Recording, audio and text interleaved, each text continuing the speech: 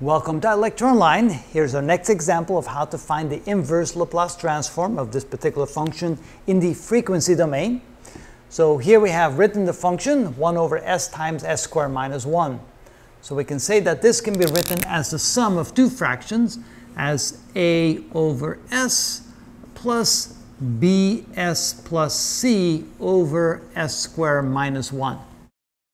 We could have also written this as s plus 1 times s minus 1. So I'm going to do it both ways and show you that you can actually do it in those two different ways. But let's do it this way first, which means that we need to find the values for a, b, and c.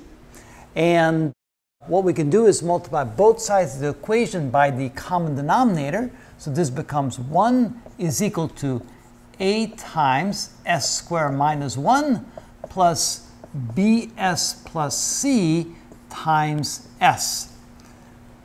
Getting rid of the parentheses, this becomes 1 is equal to as squared minus a plus bs squared plus cs. Which means that on the left side we don't have an s squared term, on the right side we have two of them. So we get 0 is equal to a plus b, the two coefficients of the s squared terms on the right side of the equation. We have one s term here, but we don't have one there, which means 0 is equal to the coefficient over here, c. And finally, we have 1 is equal to minus a.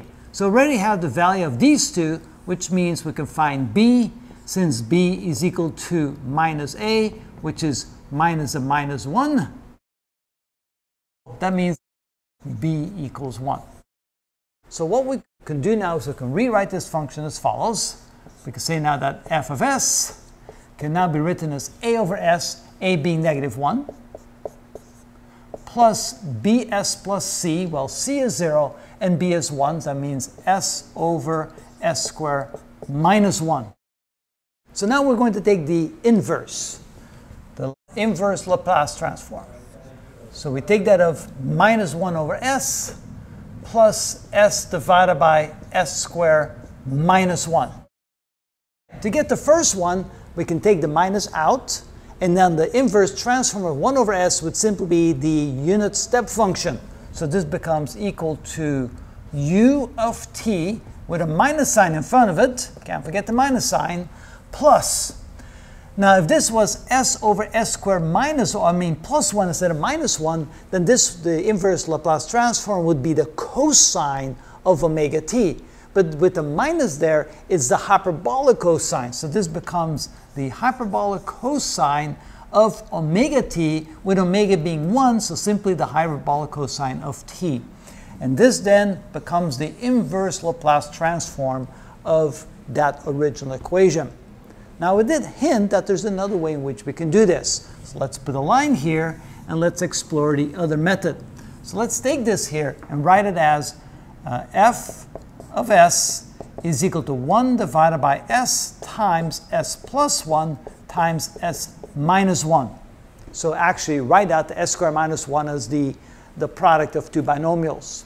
Then this can be written as a over s plus b over s plus 1 plus c over s minus 1. And of course, again, we're going to multiply both sides of the equation by the common denominator of s times s plus 1 times s minus 1, which means that we get 1 is equal to a times s plus 1 times s minus 1 plus b times s minus 1 plus c times s plus 1. Working this out, we get the following. We get 1 is equal to, this will be s squared minus 1, so we get a s squared minus a. Here we get plus bs squared minus b times s. And here we get plus cs squared plus c times s. Doesn't look like it's a lot easier, but anyway, you can see that there are different methods. Collecting all the s squared terms, we can say that 0 is equal to a plus b plus c. The s terms, we have two of them. Here we can see that 0 is equal to minus b plus c, And finally, we have just one constant term. We can say that 1 equals minus a, which means that a is equal to minus 1. If we plug that in here, we can then say that 0 is equal to minus 1 plus b plus c, and 0 is equal to minus b plus c. So what I can say here is that if I move the b across, that b is equal to c. If I plug that into this equation, I can then say that 0 is equal to minus 1 plus c, or 2c is equal to 1, or c is equal to 1/2. Since b is equal to c, that's also equal to 1/2. All right, now I'm ready to go ahead and plug that in here. So now I can take the inverse Laplace transform of this function with a, b, and c replaced by what they're equal to. So this is equal to minus 1 over s plus b. b is 1/2 divided by s plus 1. And c is equal to 1/2 divided by s minus 1. Now I'll go ahead and take the inverse Laplace transform. So this is equal to minus the unit step function, so that's the same answer as before, plus 1/2 times e to the minus t plus 1/2 times e to the plus t. At first it appears as if I did not get the same answer. However, if you look at this, you realize, well, that's the definition of the hyperbolic cosine of t. Therefore, this cannot be simplified as minus u of t plus the hyperbolic cosine of t.